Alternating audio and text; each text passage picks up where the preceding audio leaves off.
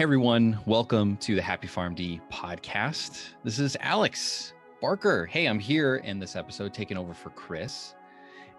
And the reason is because I'm selfish, but you're going to get a lot of benefit out of it because we're talking about how DeLon Canterbury took, I would say, a pretty painful situation and turned it into a completely new career and business for himself, helping people through patient care and through doing an amazing job in his company, GeriatRx.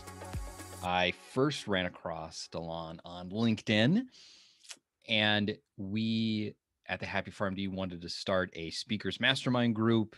I learned a little bit about him. He shared his story, and I thought, oh, this is such a hard story, but it's so good that I wanted to share it with you, inspire you, and I think you're going to learn more about how easy it is actually to get into entrepreneurship. It is hard, it's challenging, but it's not as difficult. The barrier isn't too high. And I also think you're hopefully going to leave this a little bit inspired about what's going on in your career, your journey. And it doesn't have to be a business that you start, but it could be something new, a new career. And so, DeLon, thanks for hanging out with me. I appreciate it. Oh man, Alex, a pleasure to be here. Thank you for having me today. So I don't want to spoil anything. I think I kind of teased a little bit, but you and I kind of have similar, I would say, starting careers. But let's start from you getting into pharmacy. Tell us about how that started for yourself. Oh man, for sure. So, um, yeah, this was, believe it or not, a nerdy calling of mine since middle school. I have I have a Caribbean family, and my parents are from Guyana, South America. So we grew up strictly on herbal products and natural stuff like all day, every day, right? We didn't believe in taking any pills. It was always like Vicks and this bitter tea concoction my mom would make whenever we got sick. And so that really sparked an interest in understanding the medicine and pharmacology behind these herbs and these drugs and seeing how we can heal people. So really, I've had that interest since middle school. That is a fact. But and that led me to pharmacy because it was just intriguing knowing how we can help people with that knowledge, right? So, we all come into pharmacy kind of bleeding hearts, like, oh yeah, I'll save the world. And that's kind of how I was. I'm pretty active in my fraternity. I'm all about servant leadership. And so even during school, I served as the SNAFA president and delegate for my chapter. Um, and honestly, I learned so much about the disparities that we see in healthcare. Even at UNC, number one pharmacy school, there were disparities there. And even as a part of the program, there were prejudices I've had to experience and fight through just to graduate. And so the world of pharmacy to me, at first was really, oh, this is great, let's save the world. And then it became very bleak after my first year or two in working retail as a floater and eventually pharmacist manager with Walgreens. And, I'm here in Durham, North Carolina. I worked in a very high traffic rural town called Henderson. And, you start seeing patterns, especially with my older patients. I'm seeing either older patients who just have questions that should have been answered like last year, or I'm seeing minorities who are just getting left on the wayside with our broken healthcare system. So really the journey, not to go too far into the weeds, started with this passion that turned into complete hell on earth for me as a pharmacist, and really with healthcare as a whole.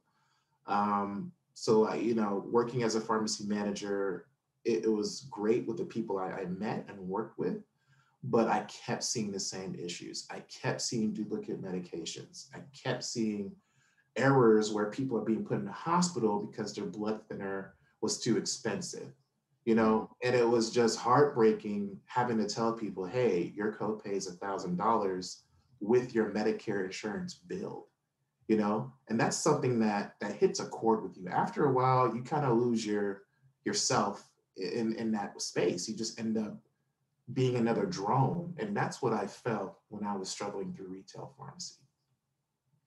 And so give us a timeline. When did you start practicing? For sure. I graduated pharmacy school in 2014 and pretty much jumped right into the workforce with Walgreens as a floater for about 6 months. I was then a pharmacy manager in 2015 at that Henderson store at Walgreens for about 2.5 years. I then got a promotion and became the pharmacy manager for Walgreens specialty site in Durham, and I was serving as an HIV pharmacist there. Eventually, that long story, which became another close call with being terminated as a pharmacist, led to me being forced to step down and go back into the retail world as a pharmacy manager at a tier 4 24-hour busy store. So at that point, we're talking 2017, 2018. And at this point, this is like the lowest of the lawn. I was like, all right, you took me out of the heavens of specialty for some BS. And now I'm back in the 24-hour world, managing a team of 23 people, trying to get coverage for techs that call out left and right. Living nightmare, especially when you're doing 500-600 scripts a day. So that now we're talking 2017, 2018, and I was there for about 1.5 years. And honestly, that, my friend, was the low point for me. That was where I got so depressed, Alex. Like, I really got so angry and depressed. Like, I literally started hating myself. I started hating my patients. I started hating anyone who walked in front of me just because I wanted to clock out and go home. Yeah. And it was a point where I had to really meet, where does DeLon want to be in 5 years, in 3 years, tomorrow? Where do I want to be mentally? Like, do I want to keep doing this that I've been doing for 5 years? Or do I want to actually change this mindset and find the happiness that I've neglected all this time? And so, I would see your posts, Alex, and be like, oh, this guy can't be that happy. Get out of here. This guy is not, this guy is BS. He's just trying to blow some smoke. But honestly, it took me 5 to 6 years to reach the equivalent of Alex Barker's Happy Farm D, and that was where I started volunteering, man. I started getting back into what made me happy. And it was about service. It was about people. It was about bridging those access barriers that we see as pharmacists, but you can't always address it because you're just go, go, go in a retail setting. And even in a hospital setting, you're there, you check some scripts, you round, you do some amazing work, but we're not necessarily battling the health equity piece that healthcare has grossly neglected, right?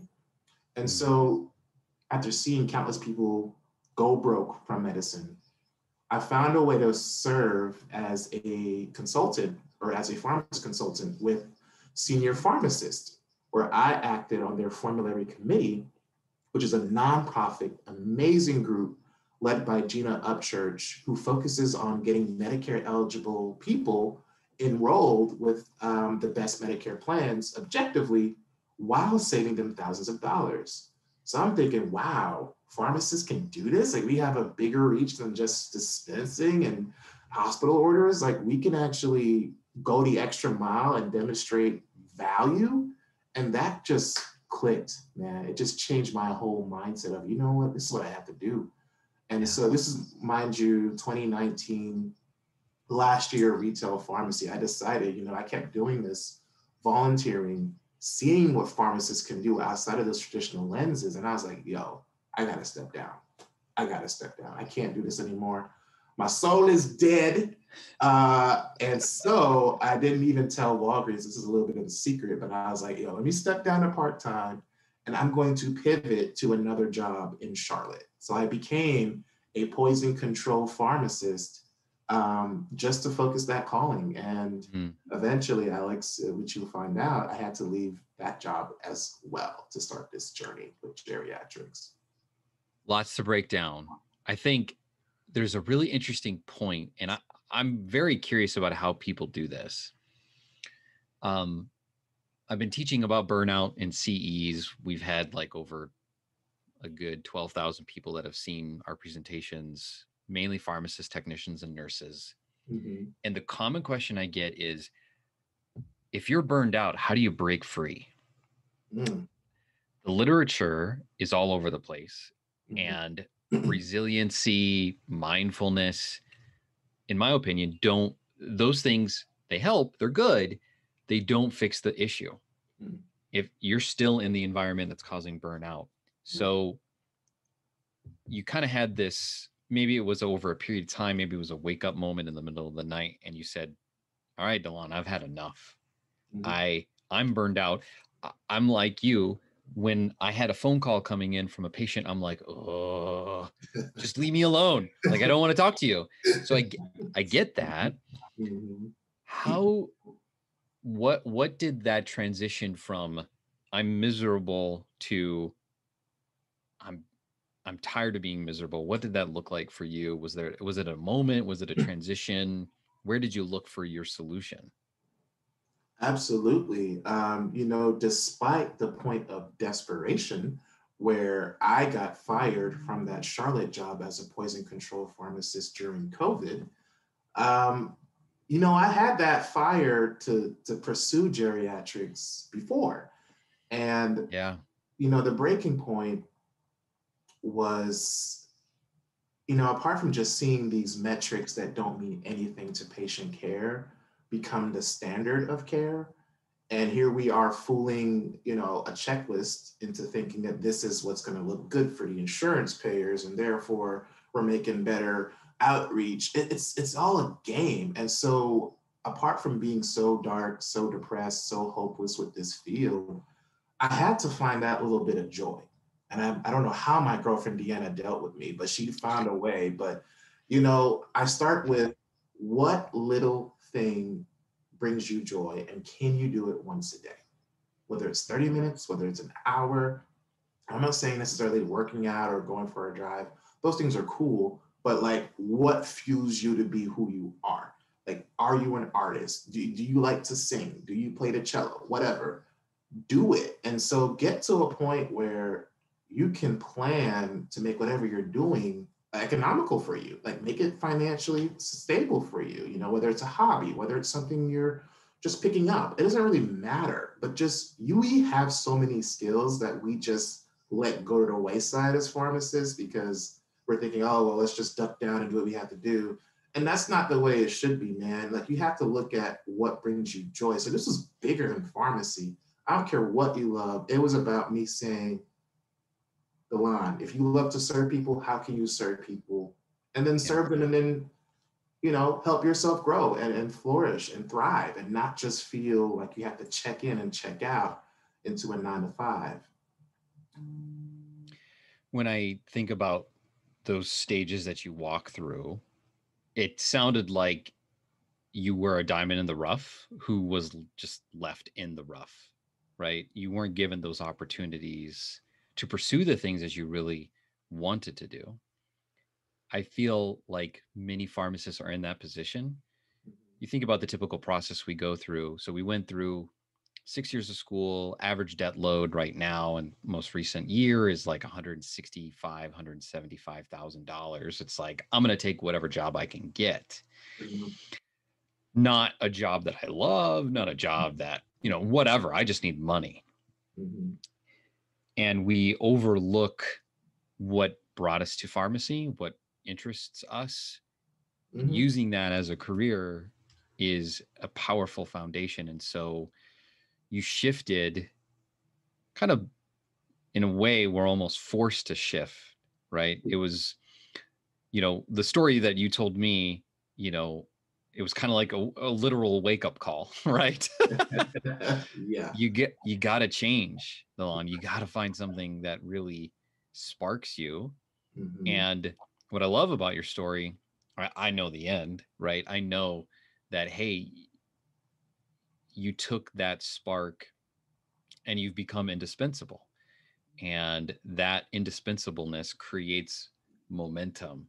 And you're now seeing opportunities, and you're seeing, I mean, you were just telling me the other week, like people are reaching out to you to come onto the media and talk about the COVID vaccine. And so, which is great indirect marketing for yourself. Right. So Tell me about those first steps. People often like wonder and worry about the first steps of doing something new or crazy. You mentioned, you were part of that nonprofit. Was that like the first perhaps free thing that you did to kind of dip your toe into the water? Yeah, yeah, man. And that was the key to the ignition that changed my entire mindset. I had to Mm. have an entire mindset change. I am a stubborn 6'4" black male. I'm just generally stubborn. Okay, if you tell me whatever, I'm gonna say no. Let me research, and then say okay, I'll think about it. Like I'm the one. So it took me seeing that I can have a life outside of what I'm doing. Like I was literally a passenger in my own life, every Yeah. day, every hour. And I didn't live for me. And so working with senior pharmacists helped me to see, why the hell can I do this? I'm doing this now. And I still do it with them because that's how much I love what they do. So I'm saying, even if even if you're interested in fashion design, a lot of it is mindset change. And so the first few steps for me were, one, I did what I loved, and that was volunteering and service for people in need. That fueled this little seed in my head to start thinking, all right, I'm going to have a business. I have to do this. I have to help people. Why not use the skills I already have and go forward? And so, what they call this is the quantum leap. And I read it. There are a couple of books that can talk about this. There's U squared and the 12-week year, et cetera. But you're basically taking the leap into entrepreneurship when you start thinking this way. Once you change Yeah. that mindset that's telling you, I have this limit, there's no way I could ever make that much, there's no way I could work 4 hours a day and still make thousands of dollars a week. Yes, you can. Yes, you can. And it's something that, by God, I did not see a year and a half ago. Okay. I did not. This is not something where I'm some super maven, like random guru wonderkin. This was literally changing my mindset. And I first started with getting some of the right coaches. So, business coaches, I highly recommend. Pharmacy coaches, highly recommend. Whatever, life coach, highly recommend. Invest in yourself. Don't see it as a cost, see it as an opportunity. And that was one thing I've had to change is we aren't necessarily business people, salespeople in healthcare, No, no. We're not. We're just not trained to think that way. So that was the first Yeah. step. Was in the beginning, I had to change my mindset. Two, you just do it. Do not go into the analysis paralysis that every pharmacist does about anything. Like, do not let yourself limit what you can do. And so that Mm. took me like a couple weeks ago to start like, all right, I gotta stop doing that. It was a habit that, being stubborn of me, I had to break that because I ended up stopping my own progress, and this led to guest speaking on ABC. This led to being featured on so many church panels across the state where I'm having discussions with people I would never have met before as a pharmacist, just to say, hey, here's what's in the vaccine. Hey, here's what's in Pfizer. Here's what's in Moderna. This is stuff that we know. Guys, this isn't anything I'm doing special. It's just I'm literally reading off the monograph. I'm saying, hey, storage is this, XYZ. Here are the side effects. Right. And then I talk through any vaccine hesitancy or conspiracy theory circling around. And that led to me getting over, 7 media features in 1 month. Alex, even today, I just got off the phone before this call with PBS. So I'm doing a special on PBS on Friday talking about vaccine hesitancy and COVID disparities when it comes to health equity with these vaccine rollouts. And this is just me being a pharmacist. I'm not doing extensive research. And so you don't know where this world of opportunity comes when you start just leaping, taking that trust in yourself and in the process and getting out of your own head. And that, is as easy it may sound, it's not easy, but it's doable. And I want to make sure pharmacists know they have that power to do it. Journey before destination, right? I mean, you didn't start this thinking, okay, I'm going to have a 6-figure business and it's going to be making this much money. This is how we're making it. It's just one imperfect step at a time. Yes. Yeah. And Give yourself the grace to make I'm mistakes. I'm glad you got fired. You know, you're a better person. You're Me too. killing it. You know, you said a few things that I just want to be clear about what you said. It is true. We as pharmacists, we've got a lot of great knowledge that the public wants. We have a lot of services that the public wants. Mhm. Yes, doing business requires gumption and hustle and effort. You've done something pretty magnificent that a lot of people aren't willing to do. I'm not sure what I'm trying to say. It's not that I'd want to be like careful to downplay how hard it is to do what you did. It's true anyone can start business. It's also true it does take blood, sweat and tears at times. As you've gone from, you know, working for the man to working for yourself, what has been some of the fear, perhaps a great fear that you have worked yourself out of or had to maybe overcome in this journey? Oh man, great question. There were a couple of things. The first one that I've had to learn relatively quickly Mm-hmm. was how to set up boundaries for what I can and won't do. Oh my gosh, dude. uh, sorry to interrupt. I'm laughing because um, I focus my coaching just on business. We have our team of coaches that focus on careers. Mhm. And that's I need to put it in the curriculum because every pharmacist wants to serve. Yeah, I assume that was your I wouldn't say downfall because it's a strength. We want to help, but right. boundaries. Tell us about why you struggled with boundaries. Sorry for interrupting. Yeah, you're good, man.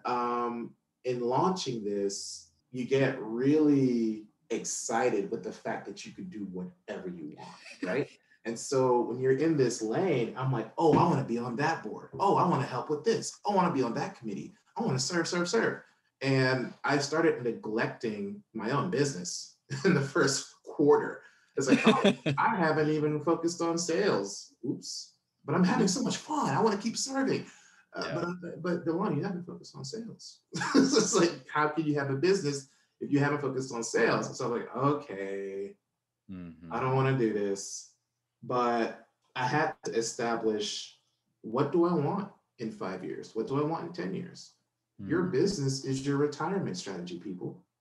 I couldn't agree more. I'm gonna I'll reference him. If you ever are thinking about doing a podcast, I recommend this great character named Jay Wong. He and I were having discussion years ago.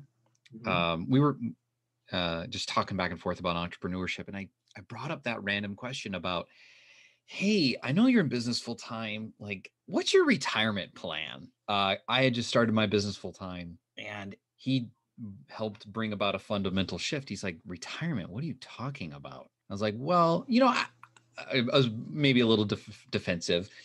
Oh no, you know, I plan on always working, and I do. I love to work. I can't imagine not working for an entire year. But I said, but what about retirement? Like, aren't you investing in the stock market or something? He said, my business is my retirement plan. That I'm Yeah. putting my everything into this. And I was like, oh, that makes that makes sense. Right. So I love hearing that from you. That's a great fundamental shift to make so early on. It was needed, bro. Apart from being broke for a couple of months, and or not even broke, in the red, because you're putting your all into this. Yeah. I Yeah. didn't have buku bucks going into this business. It was, I had a little bit of savings from the 6 years of working retail, and Mhm. maybe a couple thousand. So I wasn't balling here. I'm still not to this day.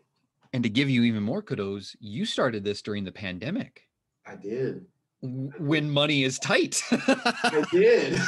Super tight. Woo! I started this literally as I was fired during the pandemic without unemployment because they fired me, so I couldn't even get unemployment. So yeah, I definitely did that. Oh man, I feel the pain because when COVID happened, we had a lot of people reaching out to us who were unemployed, and we typically don't serve people who are unemployed. They don't have income, Yeah. right? And I've talked with them and I feel their pain. I know that you got a part-time job, right? Yes. So that obviously helps, swayed your fears, because I was about to go down the rabbit hole of like, what did you tell yourself that you were starting a business while doing this? But I think it goes to show that we live in a market right now where the best way to start a business is on the side. Brittany Hoffman Eubanks, who's been on the podcast, she did the same thing. Many people who have created businesses do it on the side. It's what I did. And give us kind of like a timeline, because it sounds like your timeline was a lot faster than mine. You started the business as soon as you got fired, you went full on into it, but you also had this part-time job. Sure. What was that timeline like for, okay, you're working part-time, building the business, and then we should probably have video with this podcast, where, because I'm moving my hands around, where you've got this shift away from the income from the part-time and the shift to the business. That's the that's the sticky point a lot of business owners come to me about, is like, okay, how do I take 5K or 10K per month and 2x it, 3x it? I wish I knew the answer to that, but no, it's not easy. I'll say that. I'll say for people doing this, to try to have a plan, gradually go into it, put your toe in the water, establish, the basics, get your name, your entity, et cetera, covered, and then start selling your value. But start telling your story and start talking about your value. Do not do like me and get a $5,000 website with no clients. Do not, get all these social media MailChimps and don't even have a mailing list. Like, do not get a one pager with, don't do that. Don't make the mistake. And this is where I feel having a coach is so important. But focus on lean. What I mean by lean is minimal costs on launching your business and establishing yourself as an authority, no matter who you are. So in terms of what I had to do, I was broke as hell. I just got fired and had like a couple K saved up to survive. And luckily I had my car paid off. But despite that, I made some mistakes. And so I didn't have the answer. But I will say that I'm pretty conservative with my funds. So up to this point, 6 years of being a pharmacist, I made sure my financial stuff was in good housekeeping. So I had savings, I had, funds, I had some things set up where I could fall with a nice pillow instead of the hard concrete. And so I'm able to dip into that if need be. I don't recommend using your personal funds for your business. I know sometimes you start out doing that, I get it, but after a while, you got to get all business funds. But that being said, have a plan and start gradually. I would never tell you to quit your day job. And this is no downplay to people who are working in the trenches on COVID right now and on the front lines. Like, I commend you. But I will say, if you're thinking about this, start getting the basics down, set a goal, do something once a week to get to that point to where your side job is not paying for your full-time salary. And it will happen once you put in that work and get the right. I mean, the mistakes I did. That's all. Couldn't agree more. Validation before investment. Yes. It's harder to do when you've got, say, like a product-based business. You're looking more for the investment, but we're pharmacists. And so in general, we create service-based businesses. Exactly. Best way to do that, make some money first. Get referrals, make the process down. Then you can focus on marketing and investments and all those things. I've heard similar stories of people that were like, I had this idea and I spent thousands of dollars on this website and a marketing plan. And I'm like, okay, how many sales do you have? What do you mean? I'm like, oh! Yikes. Yeah.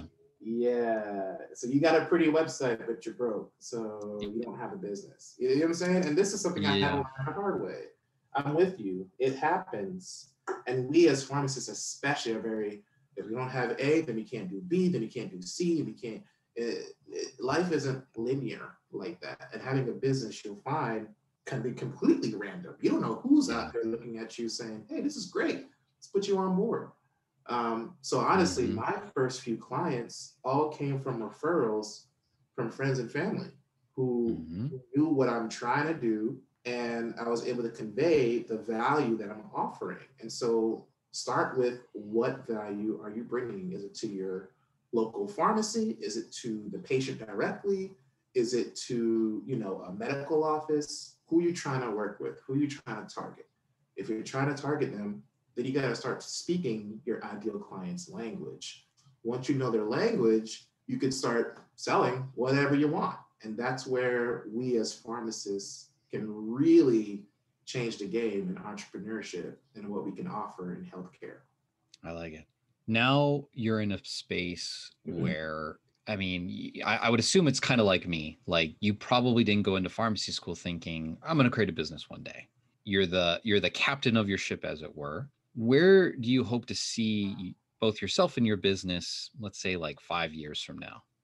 I would say I I would say I would want to be nationally recognized in 5 years, and I also want to be practicing pharmacy across the entire country in 5 years. So whether that takes contracting with pharmacists who have a passion for geriatric care or just really out of the box thinking in healthcare solutions, that's my goal. So I do encourage those thinking about this to kind of think down the road. So yeah, national recognition for me, saving my patients millions of dollars in unnecessary healthcare costs, as well as medication management.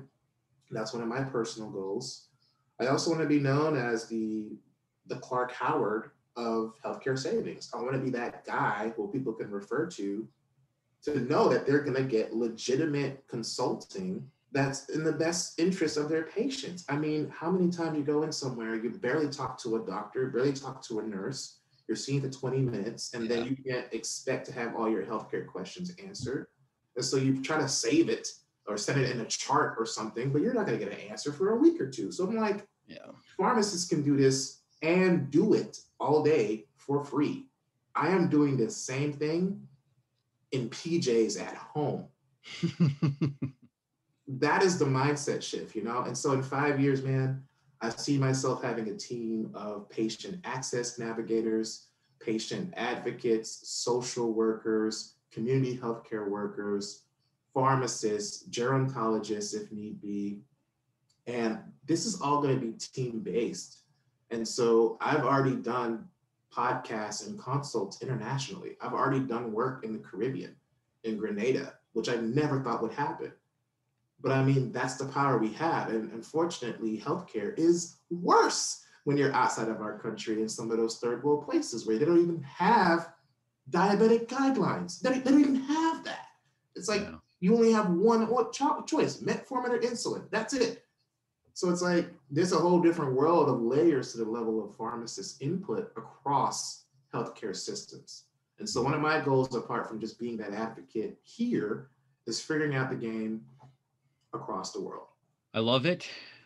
I pause because the thought came to me, this podcast could go on for a lot longer because you're talking about things now that we're getting involved in. We've started some efforts in Costa Rica, helping out pharmacy there. Wow. And I want to dive there, but I'm recognizing time and I want to ask you one more important question. And that is, Sure. when you were in that dour moment, you Yeah. just got word, you're done. We don't want to work with you. And you've got all these hopes and the dreams. You're a diamond in the rough who's been jaded by the system. You're burnt out. You're not happy. Yep. I'm going to give you a time machine. You can go back in time and talk to yourself in that moment. What would you say to yourself in that moment? I'll say this as politely as possible, in that I have literally had to kill off my former self to be the person you're seeing today. Like that DeLon was a complete disassociated, unenthused, almost hateful, and like almost self-loathing. Yeah. And Yeah. so, I do suffer from anxiety and depression. That's a chronic thing. I've had it, dysthymia, for quite a while, but I never even took the time to try to treat that. And I knew I've had it since my teenage years. I'm now taking the effort to actually work out and actually try to take medicine to treat myself. I never cared about myself, Alex. I never cared about myself. And this is something I'm almost ashamed to say, but I never put myself first. I never cared about me. I only cared about other people's feelings. So a part of it was getting rid of that people-pleasing part of me. A part of it was self-appreciation and self-love. I didn't have that. And so what I'm telling myself is to stop listening to that little nasally evil voice in your head and start seeing what you can be. And don't just make it some foofy fairy tale. Like, make this your actual reality. Like, appreciate what you've done to get to this point and see that there is hope. Because, you know, again, I would see the Alex Barker happy. I wasn't happy, so there's no way he's so happy. There's no way. And so it starts with, again, the mindset change. I'm like, DeLon, if it were me saying, DeLon, look, bro, I know you think this is bad, and it is. Don't get me wrong. I'm not gonna downplay that. It is kind of bad. But you can change the way that impacts your feelings. You could change the way that affects your mindset, and you could definitely change the way you can dictate your future. And I never believed that. Powerful stuff. It's unfortunate that I think I felt the same way. I know a lot of pharmacists feel the same way when I think about just how devalued we are. I mean, we're doctorate level people, and we feel like we're the lowest on the totem pole, and we feel really angry. I mean, I've learned to not be overly positive, particularly in public places where pharmacists are online, because I'll get chewed up and spitting out. We have a pervasive negativity, and it's sad, but it takes a reflection of oneself to move past that. I'm really glad you did, because the odds were against you. Good job. Great job. Thank you. I mean, I had to. It was a mixture of self-preservation and yeah. I cannot be this unhappy for 30 more years. I can't.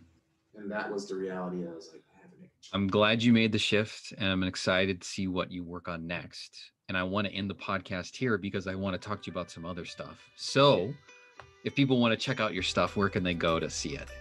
Absolutely. So we have tons of free content for patients, caregivers, providers, all alike.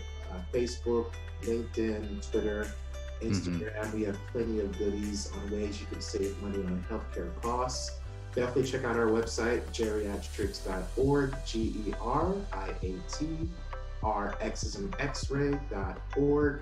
You can find me there. My cell is there. People can reach me for anything. I'll be happy to meet you. I'm here to help serve and empower other pharmacists too. Well, and thanks for hanging out with me. I had a lot of fun. Hey, same, Alex. You know it. We'll do this soon.